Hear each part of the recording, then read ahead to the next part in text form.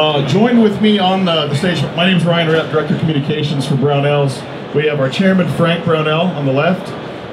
Pete Brownell is our CEO, and Paul Levy will be coming up here very shortly to tell you all the details. But with that, I'll turn it over quickly to Pete for comments. Sure. Yes, good afternoon. You know, today's a historic day in our 79 history of Brownells. Okay, so 79 history of Brownells is kind of a historic day. We're known for our parts, we're known for our gunsmithing equipment, we're known for supplying all the people out there who want to do-it-yourself gunsmithing. This project started as a retro product addition, and just in the parts, the actions, the handguards, the triggers, and it gained such popularity that, and such demand out there, that we decided that for the first time ever in Brownell's history to put it all together into a package for the industry and for the customers, and for all those who remember those older days in their training, to build a complete gun. So this is our debut, 79 years after we started, to have our own Brownells AR-15. It's a retro AR-15 that goes back to the 1960s era. It's a reproduction framed M16 rifle, a 5.56. This is a civilian version. And we're glad to bring it out to you guys. This has been a huge demand for it. And now we've got it both in finished, and parts will be coming soon, back out on the market soon. But there's additional retro rifle we're bringing to the marketplace. There are two variants of the Eugene Stoner's original AR-10 style design, chambered in .308 and 7.62. We're going to be bringing this out to the marketplace. They're real cool. I've got had my hands on the samples. It's just like it was, holy smokes, back when I was born. That's how old, kind of retro we are here. So this is, we're bringing back history here. We're bringing back the nostalgia at a good price point so you all can enjoy it. It's something we're real proud to bring to the marketplace, and just expect more of that kind of innovation from Brownells and the team of people and the partners we have out there who help bring this together. That's one of the things we want to make sure everybody understands. We had some great partners in the industry, Aero Precision, Faxon, Nodak Spud. They helped us put all this together. These are people that know their business, and we're bringing them all together to make sure that they can bring history into reality, and they certainly did. So we appreciate their time. I'd like to introduce Paul here. Hi everyone. My name is Paul Levy. I'm the lead product manager at Brownells. We've got the AR-15 retro line today, and as you can see here, we have a few different models, 4 AR-15s to start with. Right here, we've got the BRN 601. This is a basically a reproduction of the Air Force Model 601. So we went through a lot of effort. Nodak Spud is a great partner. We've got Nodak Spud receivers to get the proper receivers for customers. So slab side receiver, machined by our friends at Aero Precision. Every rifle is test fired with 10 rounds.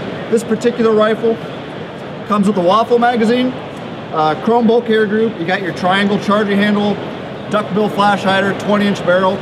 All of the barrels are 1 in 12 twist, chrome line, really nice barrels by Ballistic Advantage, really high quality. And then next up, we basically go through history here.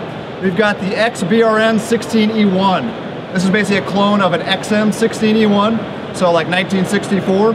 This is a transitional model between the 601 and the M16A1. So this one right here has a partial fence. It's got the chrome bulk air group still, and has your classic 3-prong flash hider. Small detail, all these rifles have split washers, no crush washers on these. I should note, they also have our Brownells furniture. None of these guns have surplus parts. It's all new production components. And then moving right along, we have the M16A1 clone, the BRN 16A1. So on this model, they went to the phosphate carrier. They've got the full fence lower, and then they've got the A1 style flash hider.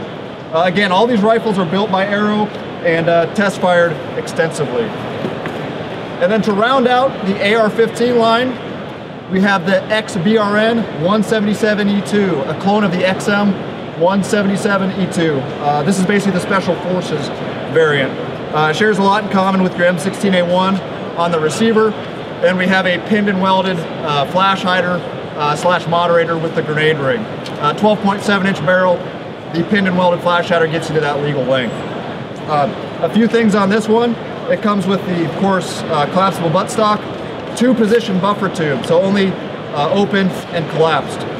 And you'll notice all these receivers, they're kind of grayish. We are not doing a matte black. We tried our best to get a matte gray finish on these. So that's the Brownells retro series of AR-15s. That's all we got. Now we got one more. We got 2 more. So these are pretty exciting.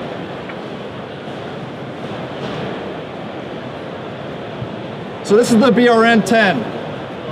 So this is as close as we could get to a reproduction of the original AR-10 using 308 DPMS SR25 pattern components. We partnered with FM Products to design the receiver bolt carrier, and you can see here we really, I think, did a good job replicating that original styling. We've got a flat bottom lower receiver, so a magazine well.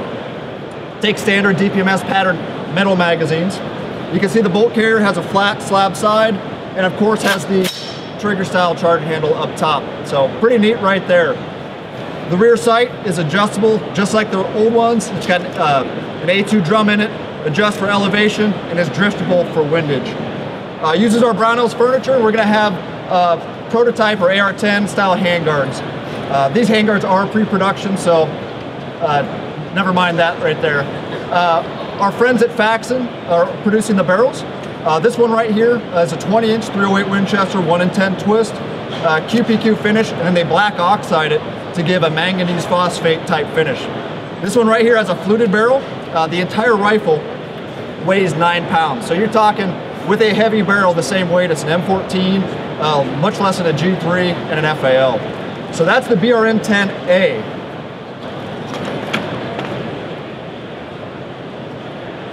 As I disappear here. Now this is the BRN-10B. This model right here has a lightweight barrel. As you notice, the black furniture. This is kind of designed, inspired by the later AR-10s, the Sudanese, and the Cuban models. They share the same receivers and bolts, lightweight barrel, and then it kind of has a Portuguese style flash hider on it. And again, the trigger style charging handle, pretty cool.